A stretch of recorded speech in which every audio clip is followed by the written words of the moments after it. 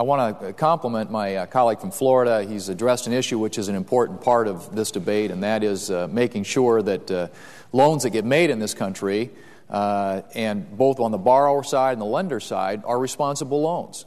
And I think that the amendment that he will offer is one that we ought to have a debate on and we ought to have a vote on.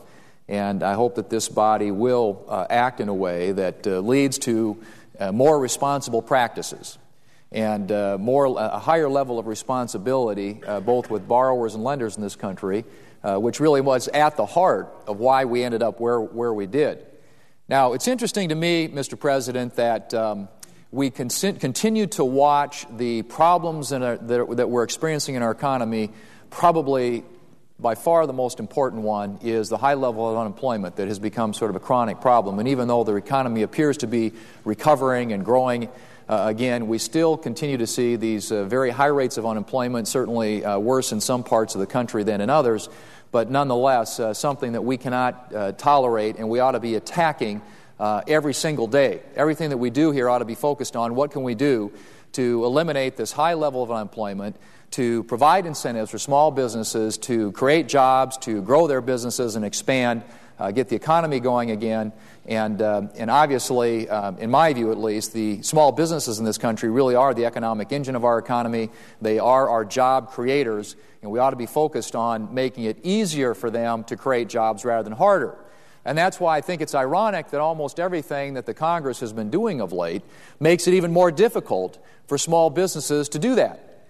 We passed a big, massive expansion of the health care entitlement here in the Congress a while back, and that's going to impose lots of new taxes, lots of new mandates on small businesses, going to raise their insurance premiums, which we're seeing now more and more. The CMS actuary, with their recent report, suggests what we suggested all along, and that is that this is going to drive the cost of insurance and health care up in this country.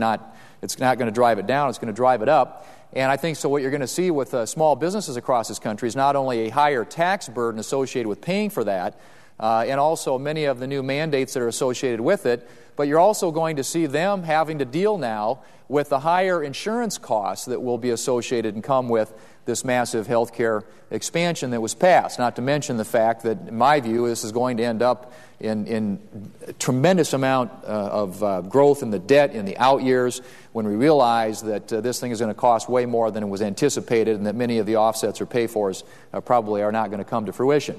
But that being said, it seems to me at least that having all this uncertainty coming out of Washington, whether it's a new implementation of the new health care bill, whether it's questions about a climate change bill that could impose a crushing new energy tax on our economy in this country, questions about what's going to happen with tax rates with regard to dividends and capital gains and marginal income tax rates next year, what's going to happen with the death tax, all this uncertainty that is just hanging a cloud over this economy and making it very, very difficult for our small businesses to do what they do best, and that is to exercise that entrepreneurial spirit, to grow the economy, to create jobs. Very difficult to do that when you pile more and more burdens and more costs on top of the very small businesses that we're hoping will lead us out of this recession.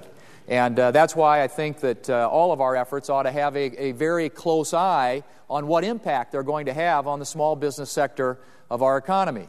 And this is no exception. The debate on financial services reform, Mr. President, really is about some very critical issues that need to be addressed, issues that we should be focused on, how to deal with the issue of systemic risk and make sure that systemically risky enterprises in this country, that risk is constrained, that there is appropriate oversight, there's appropriate transparency.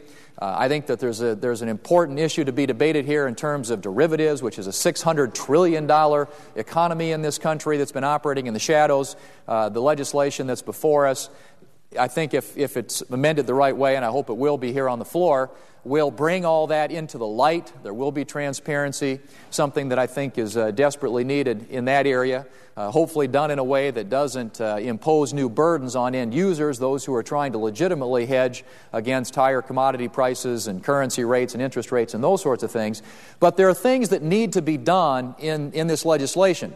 to deal with the issue of systemic risk, to ensure that we take all the steps that we possibly can to avoid and prevent the type of economic collapse and meltdown that we witnessed a couple of years ago. Now, I think it's ironic that this legislation does not encompass something that was at the very heart of that economic meltdown, and that is the issue of Freddie Mac and Fannie Mae.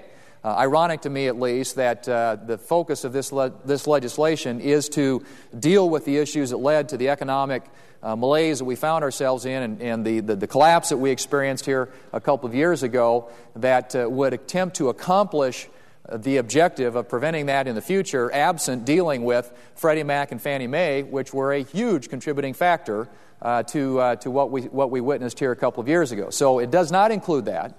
It does get at derivatives. It does address in some fashion the issue of too big to fail. And then it also addresses this issue that we are debating right now, which is the issue of consumer protection. And I would argue that this is an important part of the debate. When it comes to the regulation of our financial markets, perhaps even the most important part, and that's protecting consumers. Now, having said that, I think that what the recent financial crisis highlighted was the fact that there were a number of bad actors out there in the marketplace who were out for a quick profit without concern for the consumer. And this consumer protection effort here as part of this legislation is designed, I think, to correct that, or at least address and get at that problem. Now, I strongly support some of the consumer protection ideas that have been put forward. There's a Republican alternative amendment that's been offered to the base bill. But as is typically the case here in the Congress, instead of just dealing with the issue that needs to be fixed, trying to fix the issue that needs to be fixed, it seems like the pattern here is that we try to go beyond that and fix issues that don't need to be fixed. And in fact, in this particular case, with a whole new bureaucracy, creating a whole new Consumer Financial Protection Bureau, manned with lots of new federal government employees, with lots of new powers, and in my view, Mr. President, extending a reach way beyond what should ever have been complicated or contemplated to deal with the important issue of protecting consumers in this country. Now, why do I say that? I had in my office last week a bunch of community bankers. I've met with credit unions. I've met with auto dealers. I've met with lots of small businesses.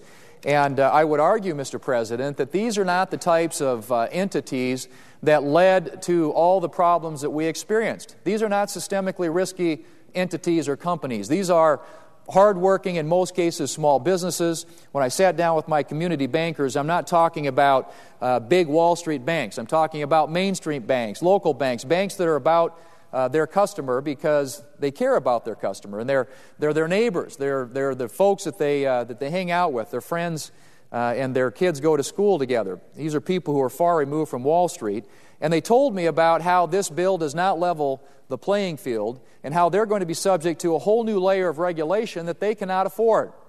They told me stories about how they would make sure that their customer is always satisfied and how they cannot afford to make bad loans. They're in these smaller banks and smaller communities where there's tremendous amount of accountability. Obviously, these are not the types of banks that I think this legislation should be targeted or directed at. These are banks that provide capital to our farmers, our small business owners. In my state of South Dakota, these are the people that most of my constituents would rather bank with than these big, large chain banks that we talk about when it comes to the issue of systemic risk. The Democrats' bill in its current form places new burdens on these banks, Mr. President, costly regulations on banks that are already heavily regulated and who have already proved to be sound financial entities. I also recently sat down with some car dealers from my state, and again, small Main Street businesses in South Dakota who have personal relationships with their customers. They told me how they may have to cut some of the services that they provide to their customers because of the broad authority that is granted to this brand new agency, this Consumer Financial Protection Bureau. These businesses take great pride, when I say these, the auto dealers, in the service that they provide to their friends and neighbors who come in to their businesses to buy a car, and to have bureaucrats in Washington, D.C. looking over their shoulder does not seem like the right approach to me. Now, I've heard the arguments that the small banks are somehow not going to be affected because of the $10 billion exemption, but I think it's important that we point out here and that we clear up some of the facts on this issue. That $10 billion exemption, Mr. President, is from Enforcement and Examination Authority by the new Consumer Financial Protection Bureau. The new bureaucracy still has the ability to oversee every product and loan and transaction that these small banks enter into with their customers.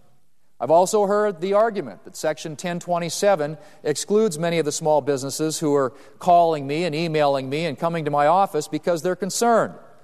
However, it seems to me that once a small business decides to give their customers an option to pay for their goods or services over time, that this new Consumer Financial Protection Bureau can come knocking on their door. Now, what Washington bureaucrats are going to tell them is what's in the best interest of their customers in South Dakota. And so you can imagine, Mr. President, the implications of this type of authority. And currently, the legislation provides very few checks on this new Bureau's broad new authorities. Now, I want reforms to our current regulatory oversight structure, and we need better protections for our consumers. But the bill that is before us, Mr. President, creates a new bureaucracy that has a funding stream outside of congressional oversight with very few checks and balances, and that is not reform. What I want to see is this, I'd like to see is this Bureau removed from the bill.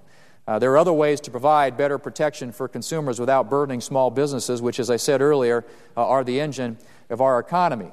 Now, just to illustrate or to put a fine point on that, I have a letter here from the National Federation of Independent Business, which represents businesses all across this country, has a very large membership, including many businesses in my state, and they write to express their concerns with certain parts of the bill that are too far-reaching and would impose major new costs on small businesses. And they go on to say that the establishment of the Consumer Financial Protection Bureau will cover many small businesses strictly because they set up flexible payment arrangements with their customers. According to a study that they did a few years back on getting paid, approximately 50% of small businesses offer special terms or credit-type arrangements to allow customers to pay for goods or services.